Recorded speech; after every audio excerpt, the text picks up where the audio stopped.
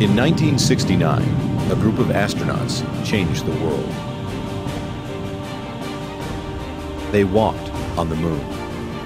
It's one small step for man, one giant leap for mankind. In 1972, our journey ended. We've never been back. 2010 begins a year of change. Private companies are working on next-generation spaceships. Governments are looking to go back to the moon and on to Mars. It's time to look up and dream again. It's time to push humans into the cosmos. It's time to educate and engage the planet. It's time for Spacevidcast.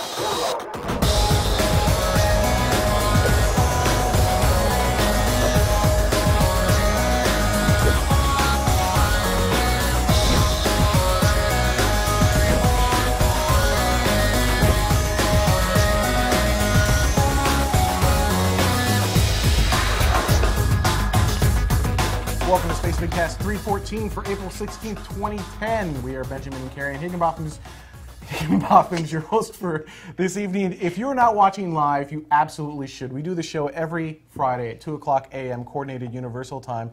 And as the chat room so aptly pointed out, Spacevidcast has had 2 RTLSs tonight. we have been enjoying the chat room all evening. And, you know, we do listen to the community, and there was a lot of stuff going on in news today, so I think we're going to bring back an old friend. Here you go. Space News.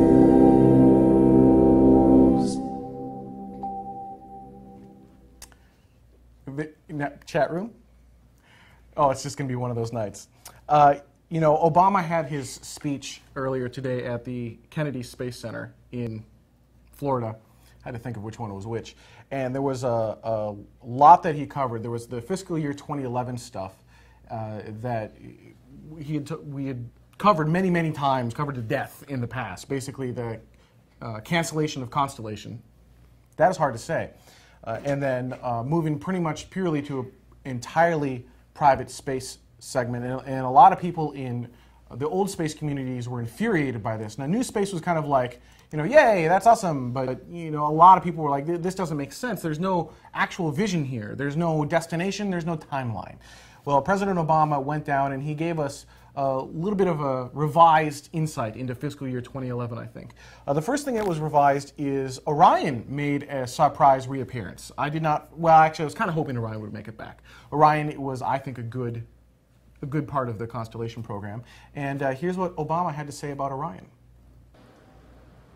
In addition, as part of this effort, we will build on the good work already done on the Orion crew capsule.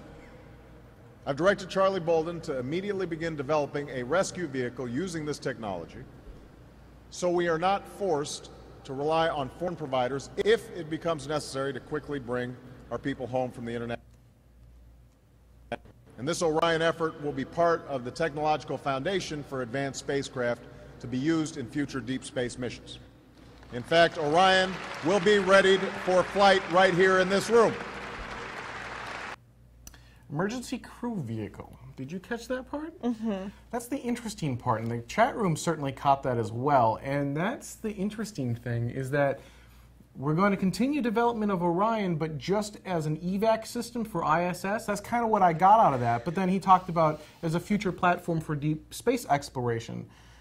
But yeah, I mean, and as Jason pointed out in the chat room, weak applause. You could kind of hear it. It was kind of a gulf applause. It was a yay. And in other parts of the video, there's certainly loud applause. Hey, Jason, was there people like holding up signs that said applause?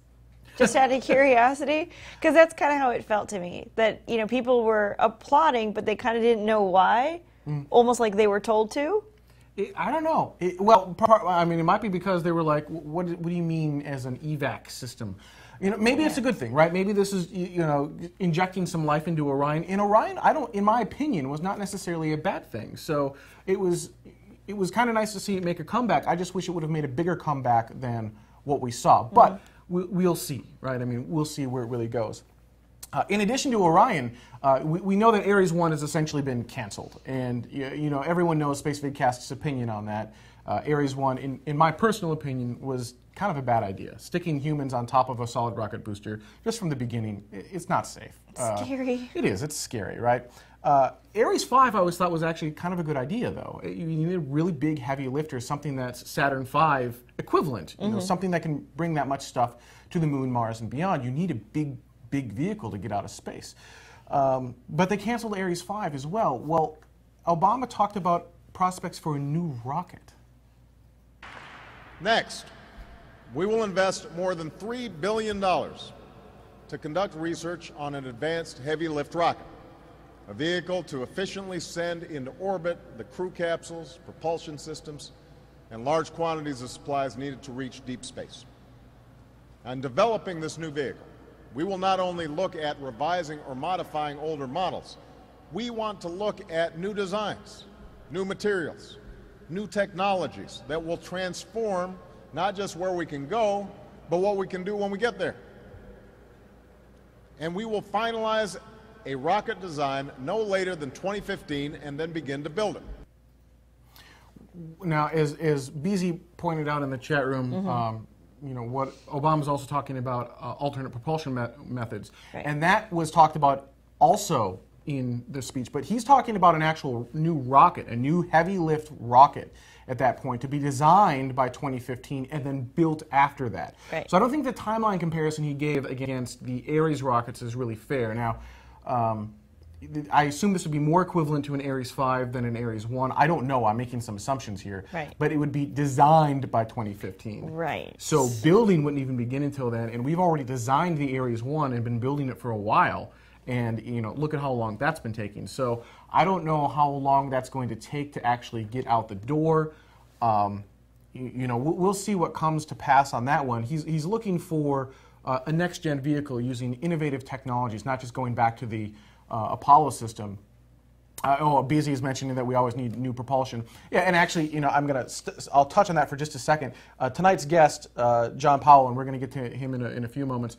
We're going to be talking exactly about that, alternate methods of propulsion into space. And as many of you know, we're huge advocates of alternate propulsion here in Spacevidcast because what we have today just doesn't work as well, right? And they're bringing up Alice in the chat room, Aluminum Ice. The systems we have today, we developed in the 50s, 60s, and we just stick lots of it on a rocket. Almost our rockets are almost completely fuel. And then you got this teeny tiny capsule up top. We need better propulsion. We need cheaper ways to get up into space. So anyhow, I'll get off that soapbox. But what's interesting is it's a completely new rocket from what I understand. Which means, are we talking Jupiter 241 stretched heavy? I mean, what kind of rocket are we talking about here?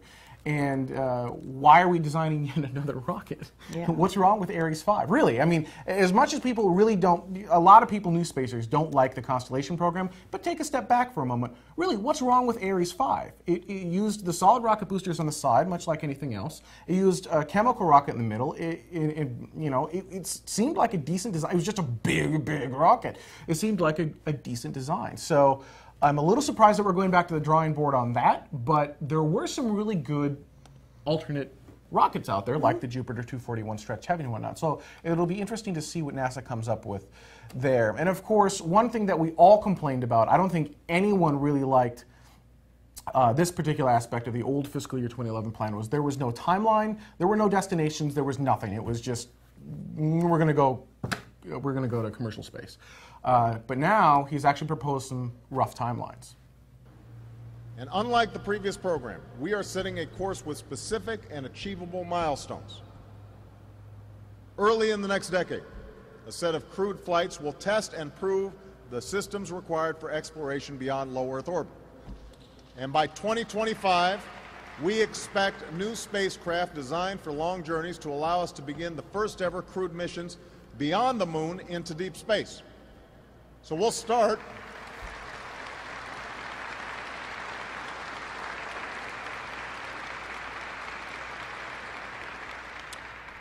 by sending astronauts to an asteroid for the first time in history.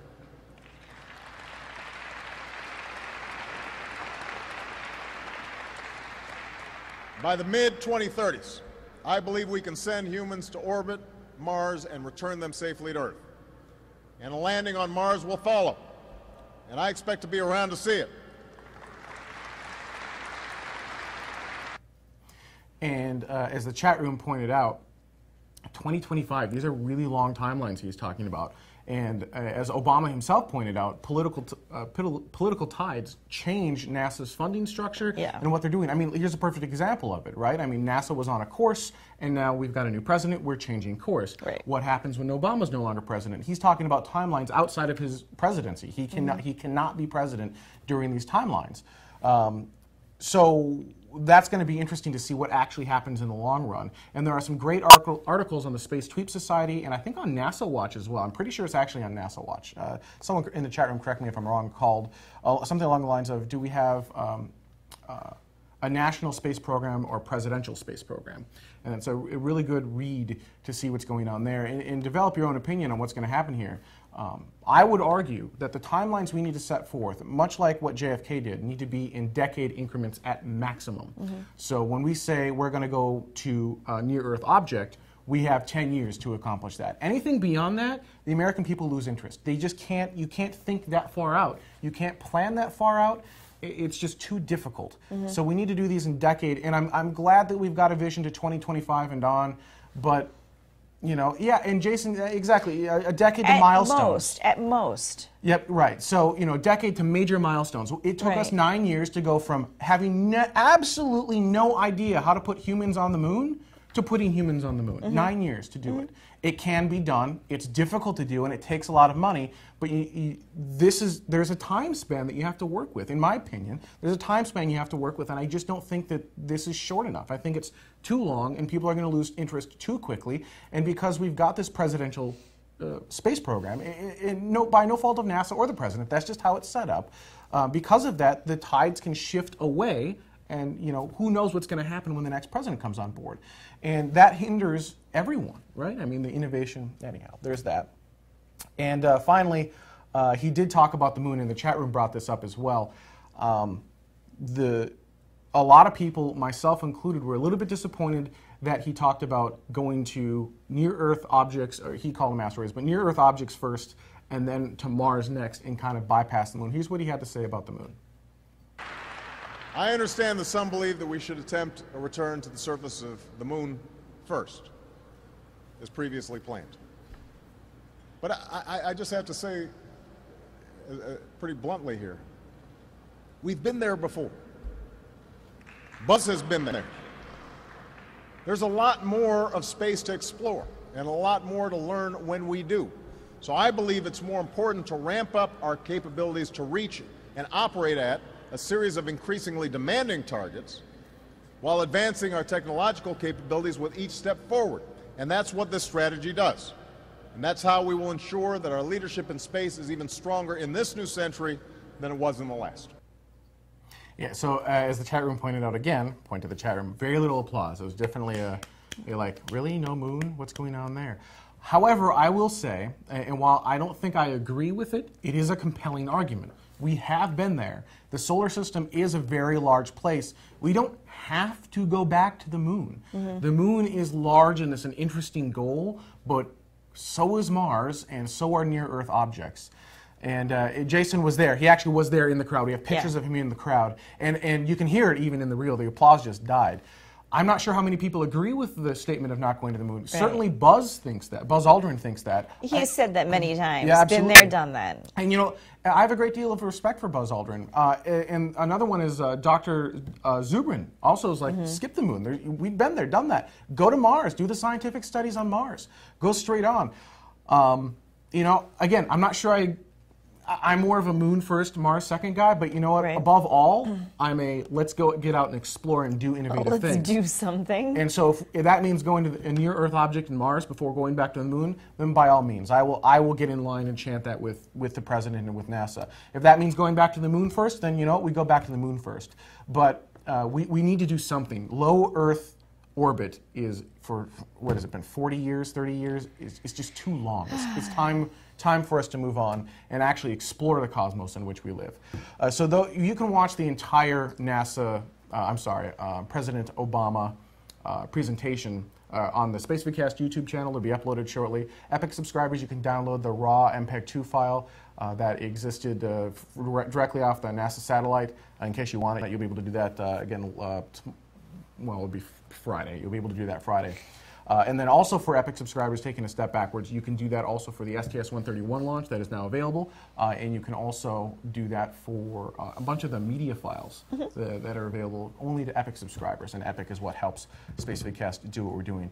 I'd like to bring our guest on here in a second, but before we do that, just a quick reminder, you'll see this Twitter box right down here, right there. If you tweet out on Spacevidcast, and I got my cool little iPad showing me all the Spacevidcast tweets, not that you can see it, but it's there.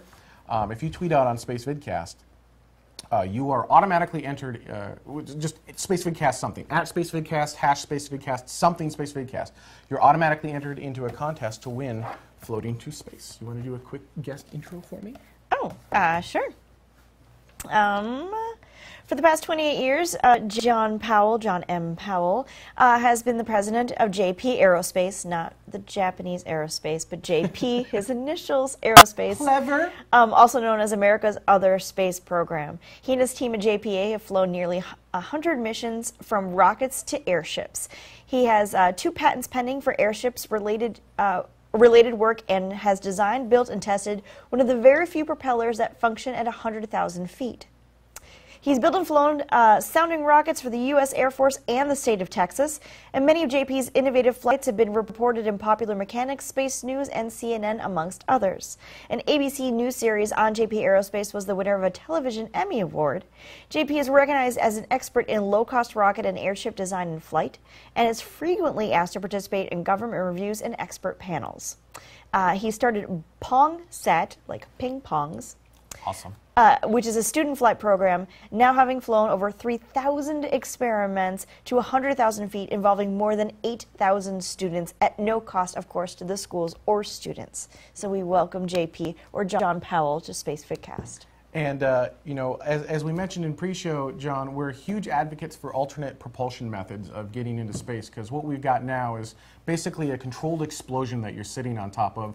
And you've got some interesting ideas on how to get humans into low Earth orbit without needing to do that controlled explosion. Can you touch on really quickly what your plan is to do that? Well, basically, the idea is if you take a big balloon and you float it at the top of the atmosphere, and you know everyone thinks of balloons at 90 to 100,000 feet, but now balloons are pushing much higher altitudes. The Japanese have been to 175,000 feet. And we have a vehicle, we think we can reach 200,000 feet by balloon. And say you put your balloon up there. Well, now you have a balloon that's just floating at 100,000 feet. And then what if you put a propulsion system on there? Not some fast-burning rocket, but some really slow-burning electric-style propulsion system. Well, now you have a balloon you can kind of push around. Not very interesting at 200,000 feet. But then what if you gave it a wing shape? And when you push it forward, it goes up a little bit. And as the drag decreases, you go up further and further, go faster and faster.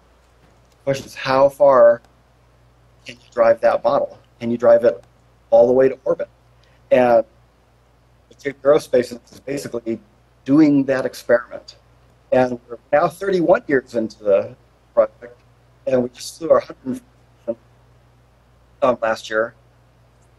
Another experiment process to see if this actually will work. So you talk about going into low Earth orbit using the balloons, but what kind of payload can you deliver using this technology? Can you deliver just really small payloads, or can you deliver larger, more meaty payloads, as it were? Actually, the technology, as we envision it, scales really well. In fact, it doesn't work very well on the small size. We envision a standard vehicle. In fact, the model that we're working on is 60,000 pounds to LEO. Wow. But now, in your book, wait, hang on, I've got a good little thing. In your book, Floating to Space, there you go, nice little ad, available through apogeebooks.com. In your book, you talk about a 3-stage system. Can you touch on what each stage is into LEO really quickly? Yeah, because one of the problems we discovered early on is that the airship has to be so big to climb, you know, at 280 to 300,000 feet. You're talking about a vehicle that's literally over a mile long, and it's a gossamer structure. just very thin film membranes going at very high velocities. And this airship actually can't exist in the lower atmosphere. The turbulence, the pressures, the things would just tear it up. You build an airship that's strong enough to survive through the lower atmosphere, and it's way too heavy to even come close to making an orbital attempt. So you end up with this low-altitude airship that goes from the ground to 140,000 feet, and then an orbital airship that goes from 140,000 feet, slowly spiraling, accelerating over time to orbit. And what ties them together is basically a floating space station, but instead of in orbit, it's sitting right at the top of the atmosphere at 140,000 feet, a buoyant floating vehicle, and that's the transition stage. So it ends up being a three-stage system, an airship from the ground to 140,000 feet, going to what we call the dark sky station, and that's a permanent facility at 100,000 feet. Basically, that's our space station. You know, we don't put space stations in seaports in Kansas, we put them at the edge of the sea. This is going to be our spaceport at the edge of space. And then from there, the larger airship goes from the 140,000 feet into orbit. You know, I think the big difference is putting a seaport at you know, the edge of the sea. The land doesn't really move, right? I mean, the land is stuck to the Earth. Yes. Whereas, you know, putting a space station up there, you're traveling at a pretty fast velocity at that point. Are you going to find a way to keep the spaceport stationary, or do you just kind of let the Earth rotate around it and then you launch when it makes sense? How does? Oh, there's two places that you can put we call it the dark sky station. We've flown 4 of them so far in, you know, still very, very small sizes. The largest one we flew was 70 feet across. You can either put it orbiting the equator, and about once a month it makes a entire rotation around the Earth. Or you could put it at the poles in the Arctic or the Antarctic vortex, and then it will simply circle the pole. Mm-hmm. If you're going to be using it for equatorial launches, you'll want the one that essentially slowly orbits the Earth. You allow it to drift around the Earth rather than try to hold it over a particular place. Right. Space Cadet actually asks a really good question, which is, can the station be used to support communications equipment or atmospheric monitors as well, or are the margins for that too small? Can you really only use it to do payload transfer from the earthbound balloon and then to the station, and then from the station to the LEO balloon? That's actually an excellent question, because that comes to how we're paying for all of this. You know, we don't get government grants, we don't get tax dollars. Every part of our system has to pay for itself standalone for this to work. In fact, the development project can't be a big hole in the ground that you put money, like most development projects can't develop. And we've discovered that the development is very interested in using the station. In fact, we've already done some flights and tests with them. As an alternative flight, essentially a high altitude relay point. So that actually is one of the early uses of a small station before they're even used as a transfer station, is for telecom. In fact, we call that a Pier 6 station. Is basically funded through the. Talk about the second part of this leap. So we go from Earth to the station, and now from the station we can get up into low Earth orbit. What's that second part? Because that's you talk about that being a much larger wingspan. Why do you need a much larger wingspan? And then where can you go with this larger object? Basically, it's a hybrid vehicle. It's part airship, part airplane, part rocket. At the very beginning, when it pulls away from the station at 140,000 feet, it's primarily an airship, and it gets its climb primarily through buoyancy. And around 180,000 feet, it's losing most of its buoyancy. It can't really climb higher than that, and that's when it's transitioning as a flying wing, in a sense, into an aircraft, using the acceleration from the engines to provide climb. As you get higher and higher, that's less and less effective. And when you get to approximately 340,000 feet, that's when the engines will be throttling up for a more traditional insertion. And how so it's just a large. How effective is all of this, though? Is this real? Can you actually do it? Well, like I said, this has been we knew it was a lifetime project going in. We're now at 32 years on the project and 104 test flights so far. And our estimates have test flights to go to pull this off. And when we started, there was about a dozen completely impossible things. Simply couldn't. And we crossed actually. I'm going to pause you for a second. I think we're about to lose you. We've lost your audio for just a moment. I'll have you just hold on for 1 second. Calf, do you know if it's stabilized at all? He doesn't know. All right. I'm hearing a large echo. You do have an echo? I was hearing a large echo, not now. All right. But a moment ago. Yeah, so let's go. No, I'm sorry. So keep going. We'll hopefully we'll be able to hang on. Usually when we have this, we're about to lose our guest off of Skype. Okay. But yeah, keep going. Well, I say there were many completely impossible things, and we keep lining them off one at a time. Now, a lot of folks will say, well, there's still these 3 or 4 impossible things. Well, I'm not really worried about that. We know about them. Those are just the next big things to tackle. It's like one of the biggest ones is really on the first stage airship. We needed a propeller that worked at 100,000 feet. Now, the Air Force had spent about 20 years working on this propeller and over $10 billion and declared that it could not be done. Wait, million or billion? Billion, the big B word, over 2 decades. Wow. And simply declared that it could not happen, and they showed very clearly all the reasons why it would not work. And then a NASA program, at basically the same time we were attempting to develop the propeller, and they came up with a propeller that was successful. We came up with a propeller that was successful. They used theirs on the Helios. It's a high-altitude flying wing that made it to 90,000 feet. And we developed a propeller, and we put it on some of our airship vehicles and tested at altitude. And so these are now the 2 only propellers in the world that work at 100,000 feet. And NASA spent a few $1 million on theirs, and we spent about $5,000 on ours. Wow. And ours outperforms theirs just by a little bit. But that was one of those things that could be absolutely proven it doesn't work. And we just did it in a slightly different way. In fact, we got this is a propeller here. I don't know if you can see it in there. It's a big carbon and Kevlar speeder blade. And we know it works because we actually hauled it up there and spun it and measured the performance of the propeller. But there is some huge challenges still to go. It's like the active drag reduction systems. We've already flown several anti-drag reduction test flights, but there's still a lot of test flights to go to make that work.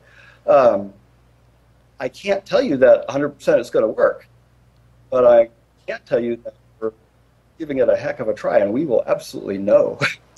Well, it's worth pointing out, I mean, you've flown that, right? I mean, that's been up there, and you've actually used it. That's been up there. We actually flown it, spun it around, and quite a few of the things that have been completely impossible, we've basically ruled them out by actually, failing quite a bit. We actually fail probably more than any other space program, but we just keep at it and keep at it.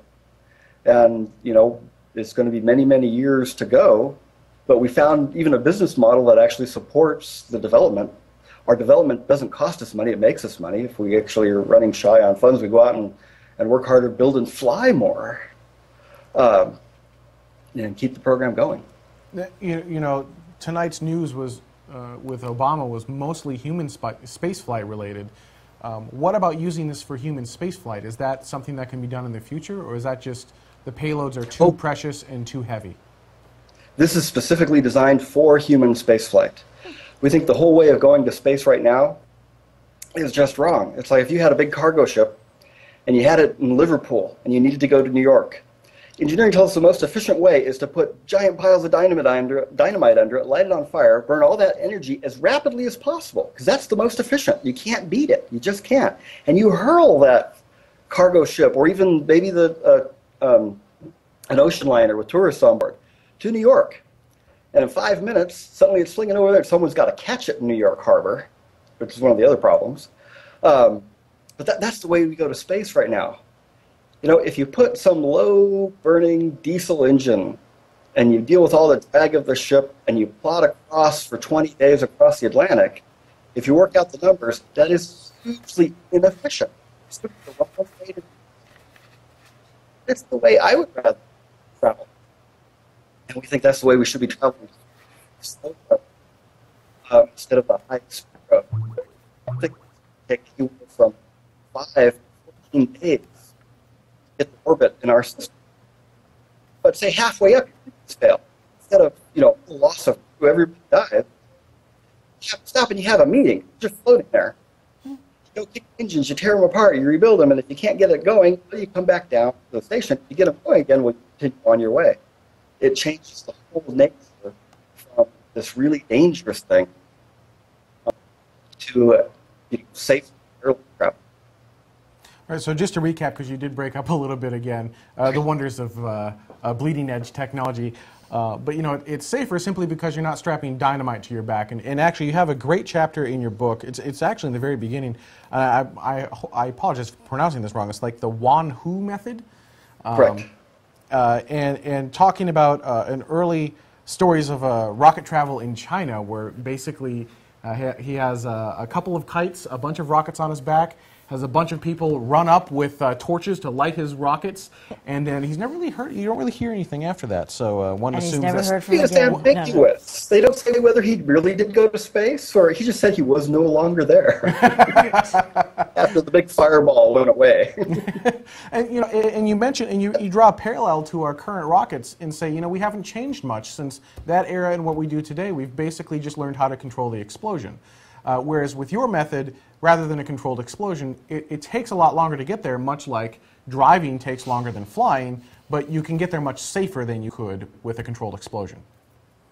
Yep, that's basically the plan. When would you be able to put humans up? I mean, what would it take for you to actually put mere mortals in, get them to, say, to the International Space Station? Well, years ago, I'd try to guess and predict and where the program's going. We actually have a pretty solid plan. We actually laid out all this 32 years ago, and even all the missions that we were going to fly. And sometimes we're a little ahead on our mission schedule. Sometimes we're a little behind on the mission schedule. Right now, we're probably about a year behind where we thought we would be 32 years ago. And I hate making predictions. I'll make a guess when we're going to have a manned system going, and if we have 20 successful missions but haven't achieved that yet, we get so much just bad hate mail and things. All right. Well, rather than guessing a date, what would it take to get from where you're at today to a manned mission? So then you're not committing to a time; you're just committing to a. We're actually got our first crew selected for the first manned mission, and they're in training. We picked up a small aircraft for doing introduction to flight, get them used to that. We've just finished our crew module mock-up, full size, so we can start crew training. Our very first flight will probably be middle of next year with a manned crew, and it's going to be this very exciting and stunning single stage to 5 feet. Awesome. I think I can do that without a balloon. Yeah, that's the odd thing. You could probably almost jump to that height, and yet we're probably going to use $100,000 worth of gear to do it. Because we were actually the slowest space program in history. We take little baby steps, and then this is one of the station vehicles, and then we'll start doing the high flights to the station later in the year, stair-stepping, and then probably by the beginning of the following year have the vehicle just over 120,000 feet. Of course, that's nowhere near getting into space or orbit, but that's really our first anchor to the manned flights. It seems like this could really change spaceflight. I mean, we've got the Virgin Galactics of the world that are going to charge $200,000 per ticket, but there are a lot of safety concerns there and a lot of reasons that those tickets are so expensive. Wouldn't this be able to drive the price of consumer-based flights to at least suborbital down, or is it just going to be just as expensive due to whatever? No matter how we turn the numbers, if this is actually possible, if we overcome the hurdles, the reoccurring costs of the vehicle are lower than the operating costs of a 747. So it's going to be on that type of order of magnitude of costs. Wow. Well, this just seems like amazing ground change, just breaking technology.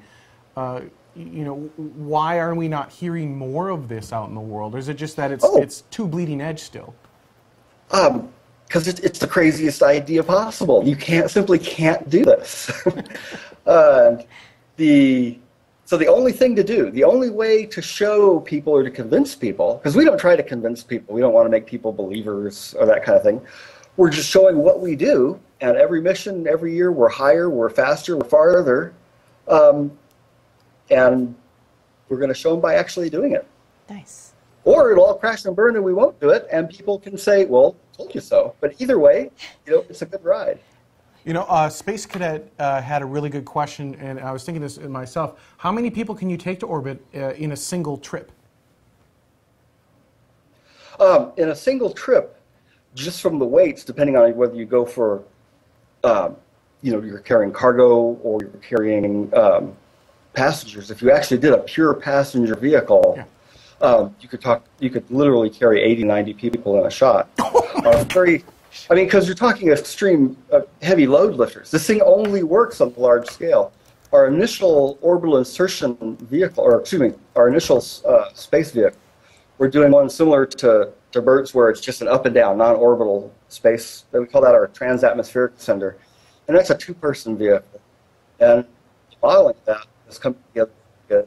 I hope to flying the first Mach version. I say the Mach version is small and just shot at 100,000 feet to get the dynamic working. That's a long way from there to space, and there's still a lot of things to overcome. But if we pull it off, it changes everything. So we think it's worth taking a shot at. I completely agree. This could potentially change everything. You're talking about 80 people to space, where right now the most people we can bring to space on a vehicle that's about to be retired is 7. I'm sorry, I take that back, it's 8. The most people we could bring to space is 8. We've already coined the term space busaloon. Space busaloon? Go order the .com of that. That's what we've decided. This, I'm gonna. This is fascinating. All right, here's what we're going to do. I want to touch on a few of your other projects really quick, because this is real tech. This isn't science fiction. This is stuff that you actually can do and you have done. I want to talk about, really quickly, before we go into our post show, I'd like to talk about your ping pong balls into space, and then we're going to continue this conversation in post show, and I'm going to make people buy Epic so they can get the post show, because this is amazing stuff. The Pong set? Yeah, the Pong set. Talk to me about that really quick. When we started, actually only half of what we do is the Airship to Orbit program. Mm-hmm. We decided we wanted a space program that everybody could be a part of. And that's why we're literally an all-volunteer organization. I'm just a small paid staff trying to keep it all together. But the thing is not to wait till the end, not till you have the spaceship at the end and then get everyone to participate. We want to do it right at the beginning. So we literally fly thousands of student payloads, and we're up to a little over 10,000 students through the program so far, and we're flying another 170 in just 9 days on our next. We're actually doing a pretty ambitious 5-mission set in about 9 days. 2 runs to 120,000 feet, 2 runs to 100,000 feet, and 1 low-altitude test vehicle just to 20,000, all in 9 days from now, so it's kind of crazy. But before a mission, ping pong balls start showing up on my desk by the hundreds. And what kids do is they cut a ping pong ball in half, and they put their experiment inside, put a piece of tape around it, and send it to us. We load it on the vehicle, we haul it up to wherever we're going, and send it back after to the student, or actually anyone flies it. We got university professors, we have students, we have Cub Scouts, everybody you can imagine flies with us. And a lot of people say, what can you put in a ping pong ball? It's just too small. They're just amazing, the experiments they do. I had a whole set of first graders, and they flew gummy bears. There was a gummy bear in each pong set. I think, what kind of, it's not science. Well, it was a local one, so I took them all back. And one of the little kids in the back said, why is my gummy bear rough? And so we started talking about outgassing of materials. And I actually had an intelligent discussion for a half hour about outgassing in space with 6-year-olds. Kindergartners. And they had a better intuitive understanding of outgassing than engineers that I know. I mean, they understand the phenomenon, but they don't have that gut knowledge and that intuitiveness of it that all these 6-year-olds had from flying their gummy bears in pong sets. And then about half of them now are getting very, very sophisticated. Some of them have dual computers on board. The most had 17 sensors. And it was measuring pressure, light, vibration, acceleration, all kinds of things, and then downloading it all to a data logger on board. And about half of them are coming with computers now, doing all kinds of really amazing things. But my favorite are always still the simple ones. You put the mini marshmallow inside, it puffs up in the vacuum, freeze dries, and that's a experiment. to get kids actually involved, not just watching the next video, but actually running their own program. And we don't charge anything for it. The ping pong ball will show up to do the program. All they have to do is email me and tell me how many they want, because they have to put an ID number on each one. Right.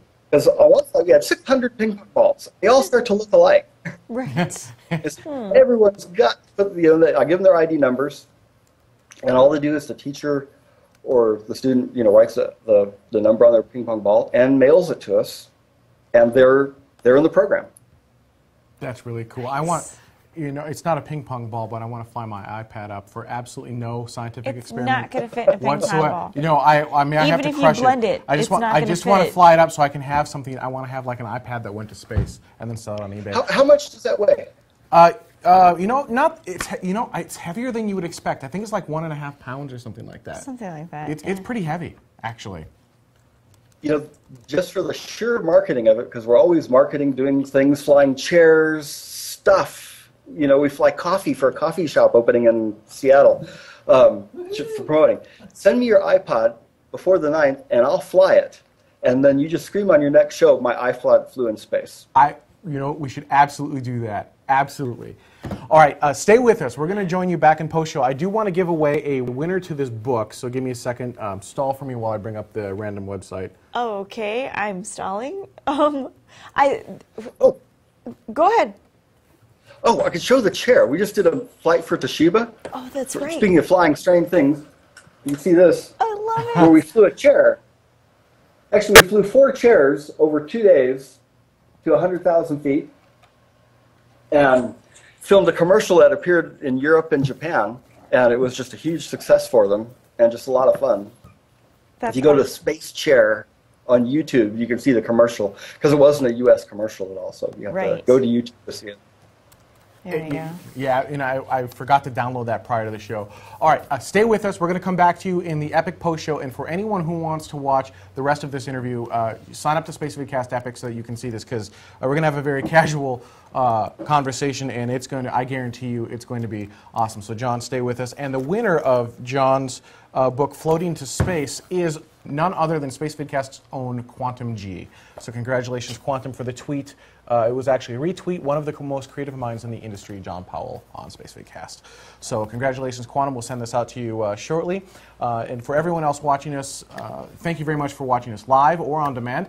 Again, sign up to Spacevidcast Epic. It's what helps makes these shows possible. They start as low as $8.33 per year if you sign up for a yearly subscription, or $10 per month. You can also continue to watch this interview in post-show. You also get other great things like the raw MPEG-2 feed of today's Obama speech, or the raw MPEG-2 feed from the space shuttle launch. This is the only place I know of on the internet that you can get that stuff.